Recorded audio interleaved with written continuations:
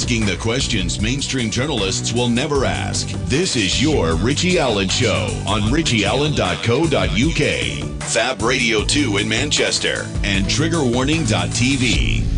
It's a packed show, so we're going to jump in. Jeremy Corbyn, anti-Semitism and that mural. The BBC reporting this evening that Corbyn is now seeking an urgent meeting with Jewish leaders to discuss their concerns about the rise of anti-Semitism in the Labour Party. Jewish groups, as you heard in the news, have accused him of not doing enough to tackle it. This came in a strongly worded open letter. They said enough is enough, and this afternoon Jewish groups protested in a demonstration outside Parliament demanding action in the Labour Party. Corbyn repeated his apology to Jewish people in a letter to Jewish leaders ahead of their protest. In it, Corbyn says, and I'm reading from the letter now from Corbyn, I recognise that anti-Semitism has surfaced within the Labour Party and has too often been dismissed as simply a matter of a few bad apples. This has caused pain and hurt to Jewish members of our party and to the wider Jewish community in Britain. I am sincerely sorry for the pain which has been caused, and I pledge to redouble my efforts to bring this anxiety to an end. In his most detailed rejection of anti-Jewish prejudice yet, writes the BBC, Corbyn says newer forms of anti-Semitism have been woven into criticism of Israeli governments. Newer forms of anti-Semitism have been woven into criticism of Israeli governments, said Jeremy. He went on to say criticism of Israel, particularly in relation to the continuing dispossession of the Palestinian people, cannot be avoided. Nevertheless, comparing Israel or the actions of Israeli governments to the Nazis, attributing criticisms of Israel to Jewish characteristics or to Jewish people in general, and using abusive phraseology about supporters of Israel such as Zio, all constitute aspects of contemporary anti-Semitism. So comparing the actions of Israel to the Nazis, Jeremy Corbyn has accepted now that this constitutes anti-Semitism. Oh dear Jeremy, this is muppetry. This is muppetry most foul. Now the Zionist lobby in the UK, which comes in the form of various groups like the Jewish Leadership Council, they were out in force today. Jonathan Goldstein was on BBC Radio 4 Today's programme, or BBC Radio 4's Today programme, I should say. Who are these people, by the way? The Jewish Leadership Council, the Labour Friends of Israel and all that. Who are these people? Anyway, enough of that. Here is Jonathan Goldstein on BBC Radio 4 Today. Again, he heads up the Jewish Leadership Council. The time for words is over, and I think the time for action is now important. The reality is that there are no safe spaces online or in meetings for Jewish people within the Labour Party. Wherever we go, we are told that we act on the instructions of Israel, that Rothschilds run the world, that ISIS is a fake front for Israel, that Zionists are the new Nazis. Hang on a second. Let's go over those again. Rothschilds run the world. ISIS is a fake front for Israel, and Zionists are the new Nazis.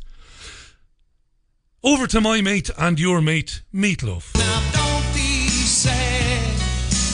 Don't be sad. 'Cause 2 out of 3 ain't bad. 2 out of 3 ain't bad. Yeah, you can figure out which 2 of those 3 statements are untrue. Zionist lobbyists do act on Israeli orders. Zionists who stand over the brutal and degrading treatment and genocide of Palestinians are as bad as the Nazis, because that's what the Nazis did. So if you're doing what the Nazis did, you're as bad as the Nazis. So it can't be anti-Semitism to say that the Zionist behaviour is comparable to the behaviour of the Nazis. Now, ISIS is not a front for Israel at all, although Israel has treated ISIS mercenaries on the battlefield and sent them back on their way with a lollipop to behead and torture and maim. ISIS is the creation. It's a joint effort. French, American, UK and Israeli intelligence services gave birth to the nutter jihadi beheaders. More from Jonathan Goldstein. The presenter here asks a fairly decent question in amongst this. Jeremy Corbyn is now the figurehead for an anti-Semitic political culture based upon obsessive hatred of Israel, conspiracy theories and fake news. And that is doing great harm, not just to the Labour Party, but to Britain in a wider sense. Finally, can we be clear what you regard as the acceptable way to criticise Israel? Because you know there are many prominent people in all parties. There are many prominent Jews in Britain who want to criticise Israel's actions, Israel's government. They may even have doubts about the creation of the State of Israel. Where is it legitimate to do that without being anti-Semitic? Israel is a fully functioning democracy. Go to Israel and you will hear all strands of opinion being expressed daily. And we have no issue with people expressing criticisms of Israel in the manner in which it operates. Oh, you do? But to deny the right of a Jewish state to exist within the Middle East crosses a line into anti-Zionism. Wow. Wonderful. Anti-Zionism. Maybe I'm guilty as charged then of anti-Zionism. Good man, Jonathan. It's not racism. It's not bigotry. It isn't anti-Jewishness. It's opposition to Zionism as an ideology. He got it smack on there, didn't he? Jonathan Goldstein.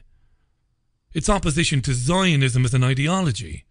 Zionists raped, murdered and pillaged an indigenous people, forced them off their land, and the ones they couldn't get rid of, they forced them into the biggest open-air prison in the world.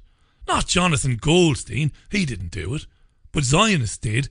And it goes on daily. So I'm proud to oppose that, and so are many others. Although we have varying opinions on what should happen in the future, I would be a proponent, as I've said before, of a two-state solution, pre-67 borders, Israel here, Palestine there. That's what I would do. As for Jeremy Corbyn, when he sold out, I'm not going to labour that point, no pun intended. Jeremy Corbyn is a shadow of the backbencher who railed against and screamed against and shouted against and campaigned against the things that he is now running away from. That's a fact. But Jeremy's not the only one to have sold out. Paul Joseph Watson is a very well-known contributor to Infowars.com, Infowars towel boy, Alex's lapdog, whatever you want to call him. Well, he's been tweeting today about how liberals hate Jews and blame Jews for everything. Now, I don't like liberals myself or conservatives or any other identitarian. I like people. People. What a whore Paul Joseph Watson has turned out to be. You might remember this if you're a long-time listener or follower of Infowars. Al-Qaeda, however you want to define that. And because obviously Israel, since its formation, has infiltrated and controlled Arab governments and Arab militant groups, that they immediately got wind of the plot, went to the CIA and asked them, what are we going to do about this? And basically the Zionists and the neocons said, let's use it, which is exactly what they pronounced in their own Project for a New American Century document the year before. They called for a catastrophic and catalyzing event, a new Pearl Harbor, and that's exactly what they got with 9/11. So he points to the fact that there were 5 dancing Israelis who were originally called Middle Easterners. It later was confirmed by the Jewish newspaper Forward that they were Mossad agents. So, of course, that proves that Israel knew the attack was going to happen. Yeah, well, Israel might have known the attack was going to happen. There's a lot of circumstantial evidence to support that theory. What a change in Paul Watson, who these days writes articles for Infowars decrying those who claim that Israel, that Zionist Israel, has a hand in some of the things that we've talked about on the programme before. What a change in Paul Watson. I wonder what happened. 14 and a half minutes past the hour. This is Monday's programme. This is the Richie Allen Show. More on this with Gilad Atzmon in a minute. An extraordinary conversation with Gilad. Now, the United States and its European allies are throwing out dozens of Russian diplomats in what has been described as a coordinated response to the poisoning of a former Russian spy in the UK. We don't know that the Russians poisoned anybody. Of course, at this stage, no evidence has been brought forward, but they're kicking out Russians all over the place. God love them. It is said to be the largest collective expulsion of Russian intelligence officers in history. 21 countries have stood shoulder to shoulder with the UK, and it's nearly 100 diplomats that have been told to feck off. Russia said they would retaliate to this provocative gesture. Presumably that means that Russia will boot out a few diplomats themselves. Russia continues, I should say, to deny any role in the attack on Sergei Skripal and his daughter Yulia.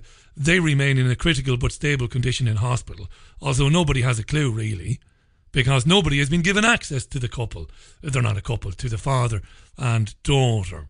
Theresa May's been speaking about this today at Westminster. Here she is. And today, 18 countries have announced their intention to expel more than 100 Russian intelligence officers from their countries. This includes 15 EU member states, as well as the United States, Canada and the Ukraine. And this is the largest collective expulsion of Russian intelligence officers in history. I have found great solidarity from our friends and partners in the EU, North America, NATO and beyond over the past 3 weeks as we have confronted the aftermath of the Salisbury incident. And together we have sent a message that we will not tolerate Russia's continued attempts to flout international law and undermine our values. Undermine our values. Does anybody have any idea what our values are? This shared values, this collection of values that we all apparently have because we reside in Great Britain. Answers on a postcard, please. What are our collective shared values, I wonder? Anyway, May goes on. European nations will also act to strengthen their resilience to chemical, biological, radiological and nuclear-related risks, as well as bolstering their capabilities to deal with hybrid threats. Yeah, because there's an EU army coming, folks. We've talked about this for years and years and years. Problem, reaction, solution. There's an EU army coming. How wonderful.